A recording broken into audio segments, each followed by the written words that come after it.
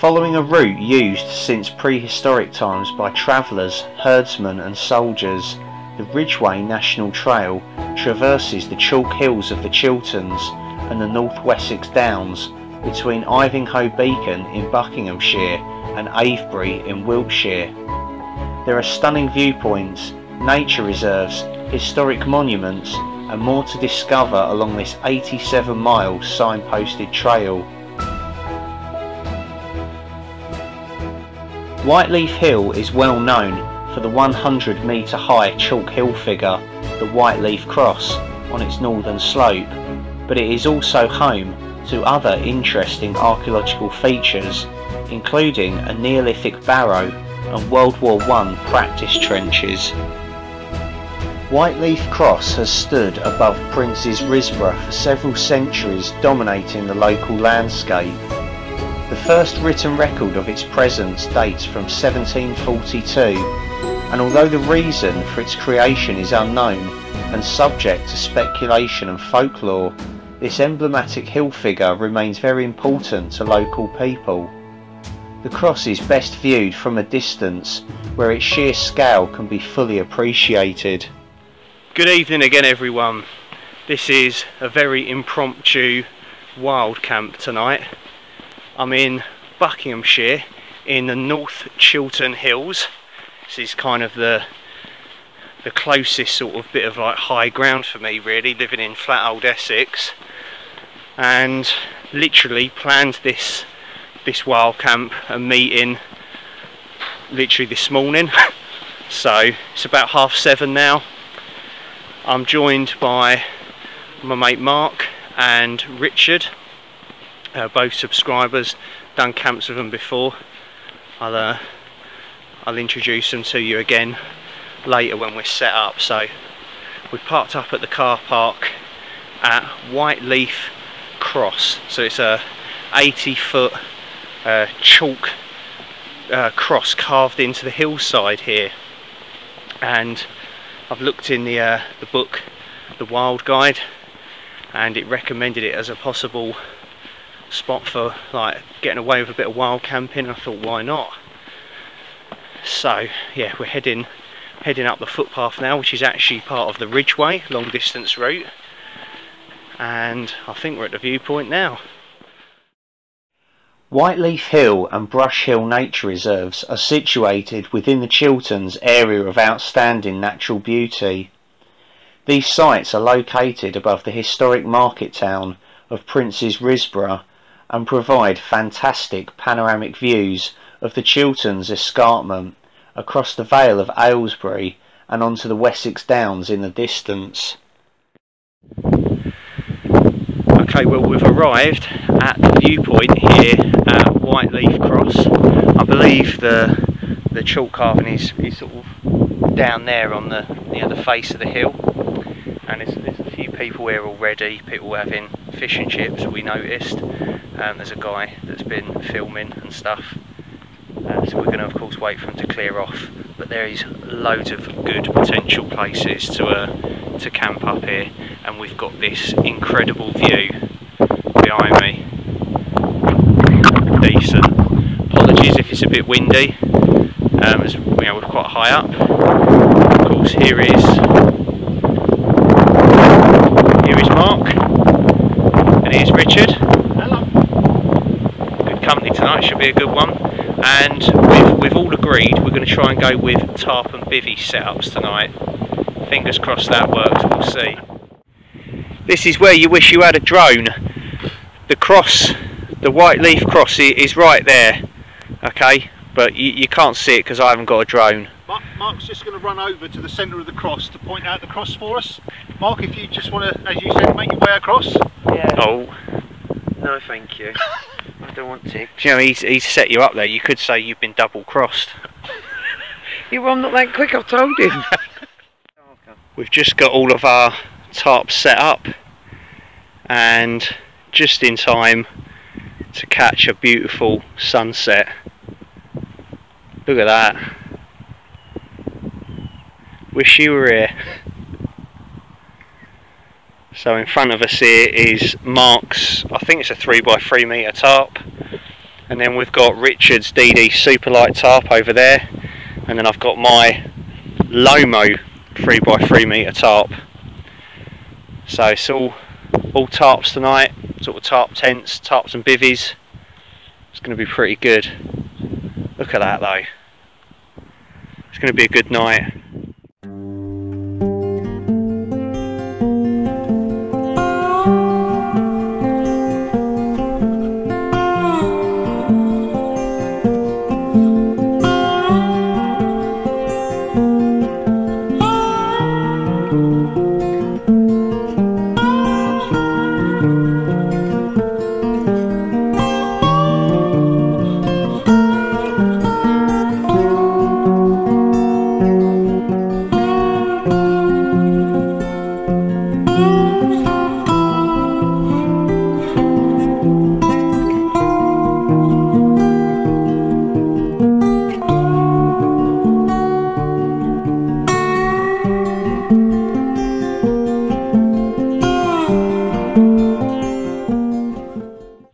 We're all set up and we're about to crack our first cider open of the night. So this is a new one on the channel. This is Adnams from Southwold.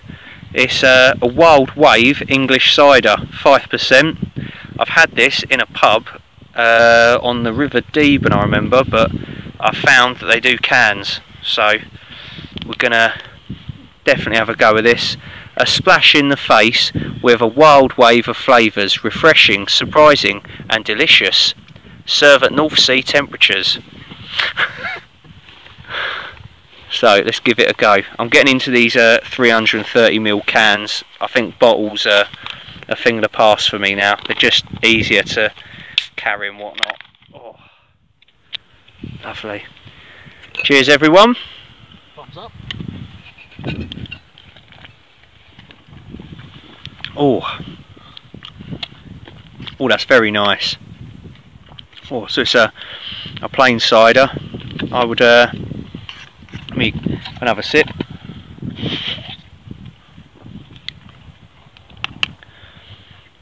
8.25 out of 10. Cheers.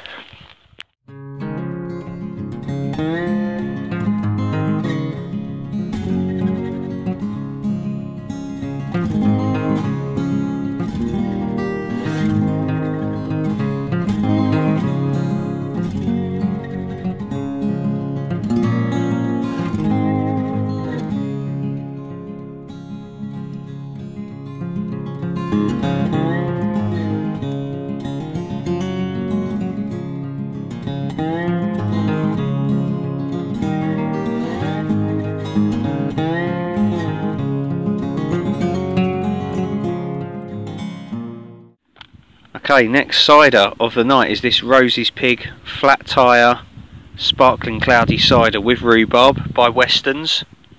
Had this one before. It's a lovely little cider. It's 4%. Let's crack it open. Oh.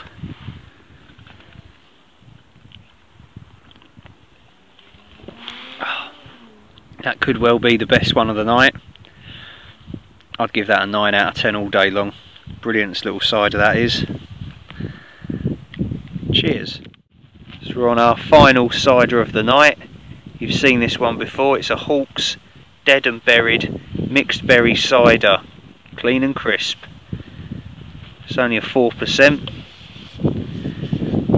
Nearly finished it now. Tasty little cider this one. There you go, you can pause and read that if you want. I'd say it's not as good as the other two I've had, such as been the high calibre of the ciders tonight, so I'd probably give this one a 7.75 out of 10. But the artwork though is pretty cool, more than makes up for it. The wind's picked up a little bit now. There's all the lights on down below. We've been chatting away, having a laugh. We saw a group of youths come up here earlier on. I think they buggered off once they saw me and Mark look alike. They thought it was some weird gang. And we did see a light over in the woods over there come on a few times, so We think there could be someone wild camping there as well, but we've not heard anything from them yet. And I think it's gone 11 PM now, so we'll probably be hitting the sack soon. We might be getting some rain in the early hours, did we say? Maybe, Richard says. Been keeping an eye on the weather, so it'd be interesting to test the tarps out.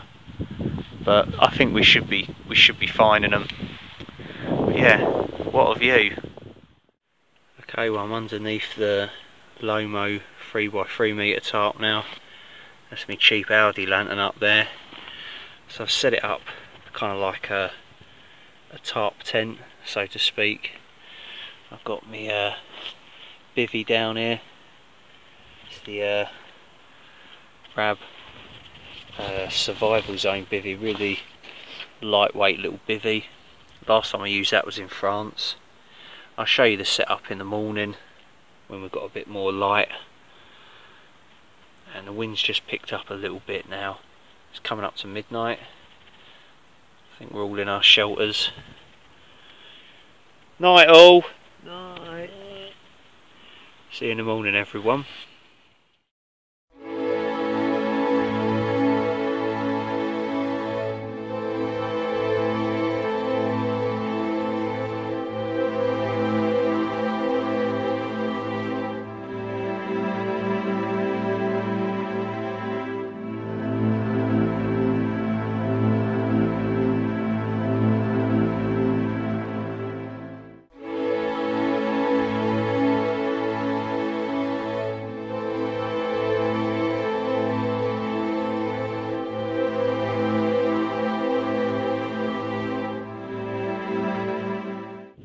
Morning everyone.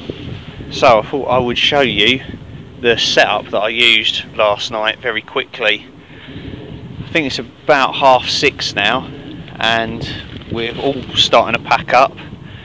So of course, get that out of the way first. I brought the OEX chair with me because it was literally a 10-minute walk. The tarp is the Lomo 3x3 metre tarp. A little bit heavier than the DD Superlight. Pretty cheap. I think it was about 40 quid from what I can remember. Probably an eBay job again. A little Decathlon silver coated kneeling pad or sit mat, and then inside, so bivvy set up inside. This was the Rab survival zone bivvy. It's a very small thin bivvy, packs down incredibly small, very lightweight. It's got kind of a sort of a funny inside coating to it. It's very warm though. Then Tyvek ground sheet underneath that, a Decathlon silver foam pad, the OEX Traverse inflatable sleeping mat. This I think is an X-Ped pillow. I also had a Thermarest stuff sack pillow which keeps all like sort of spare clothes in. The sleeping bag I used was my old down sleeping bag. It is a Cumulus Ultralight 200. So I think it's like a 2-season bag, but I suppose you can bump it up a season with extra clothes. My 3FUL big rucksack, that's in that trash bag, whatever you want to call it. Then I've got cooking setup over here. Bought a little table again, OEX. Like I say, we didn't have to walk far, so we could bring the luxuries. Got the Trangia alcohol stove with a little Esbit triangle, and it seems to fit it perfectly. And yeah, it's my favourite form of stove at the moment is an alcohol stove. And then this morning to do breakfast I used the little mini Esbit titanium triangle thingy stove that folds up, and some Esbit tablets. 2 litres of water, well actually 2.6, 3-siders, tucking into some army ration pack fruitful muesli at the moment, and an army tea. Had a cereal bar, some chocolate digestive biscuits. Yeah, the head torch I used last night was this really cheap and simple Audi light. Actually, just takes three AAA batteries. Just got 3 settings on it. It's actually pretty good. So I think it cost me a tenner, if that. Had a little OEX mosquito head net on just to keep the bugs out, because it's an open face bivvy, of course. And yeah, that was the setup. Two cheap Decathlon walking poles to set the tarp up with, and some pegs, and loads of paracord. Yeah, loads of room in here, could sit up. I've been cooking in here out of the wind. That's all of our rubbish. It's been good. Oh, so we're going to enjoy the view one last time and then start packing up. Okay, Richard is going to show us his setup.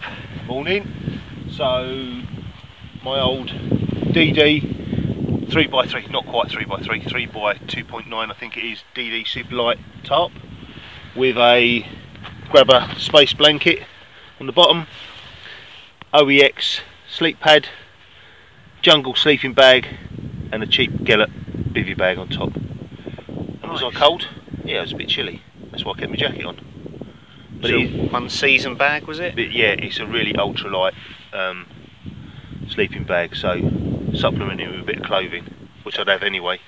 It works. Hopefully you've got clothing. Definitely. Spare clothing, I should say. Yeah. It works. Osprey Escapist 25 litre rucksack. Yeah. Very nice. Little ultralight kit there. Yeah, all good. Excellent. Charles. Okay, and this is Mark's setup. Do you want to tell us what you've got? Yeah. Morning. So I think we've got a 3x3 tarp. We don't know what tarp it is, but it's silver on the inside, isn't it? Yeah. And it's really warm. Very warm, yeah. It's lovely. Oh, I've got me, what I always use is me OEX Bush Pro bivvy bag. Me 2-season OEX sleeping bag. What sleeping bag's that? Is that The Evolution. Is that the Rome? I don't know actually. Oh, I don't know. Can't remember. Anyway, yeah. It's really warm. Good. And then I've got the OEX Traverse. yeah, and I've got my OEX. Oh, you got another. Oh, 2 inflatables. Yeah. 2 inflatable Mark. Good Yep. night out, that is. And a 3/4. Is that the Prowl or something it's called? Yeah. I think so, I don't know. And it's nice and comfortable. That's brilliant. Fun fact quickly is all 3 of us have got the OEX Traverse with us tonight. Or today, this morning should I say. Yeah, we've all used that. How weird's that? What is that? Is that an Everlast pad you've got underneath you as well? Oh yeah, that one. Brilliant. So you can use absolutely anything. Yeah. Camping. Anything and at all. it'll work. That's. And then another ground sheet. Yep. Just keep everything at the damp off, and that's And then it. wash your rucksack over the back, because we said we'd highlight this. The rucksack is a 65 litre Pro Action. Yeah. Argos. Yeah. £30. Bargain. Absolute bargain. Its strength as well. Brilliant. There we go. Excellent. Well done for putting that in. That's alright. And how did you sleep? Really well. It surprised me actually. I'm sleeping more comfortable and more relaxed And it's warmer in the bivvy bag, I found. Definitely a smaller area to insulate, isn't it? So yeah, you're getting more used to tarp, so Definitely. brilliant. Cheers.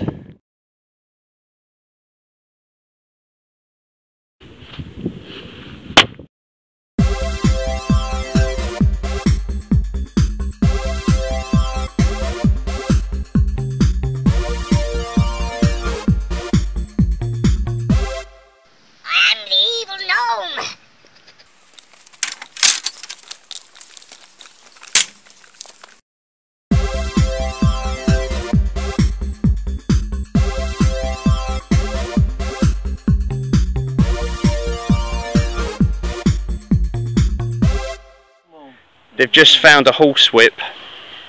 Oh, naughty boy! Oh, you've been a bad boy! Leave no trace! Oh. Well, as you can see, we've packed up and we've walked back to the car park here at Whiteleaf Cross. And back at the cars, that is the end of this video. It was an impromptu little camp, and sometimes they are the best ones. And I think that's true. We've had such a laugh together. A few giggles have been had. It's been great. Quite a few, yeah. I want to say a big thank you to Richard. You're welcome, loved it. Big thank you to Mark. I've enjoyed myself. It has been brilliant. Cheers for watching, everyone. Take care of yourselves, look after each other, stay safe.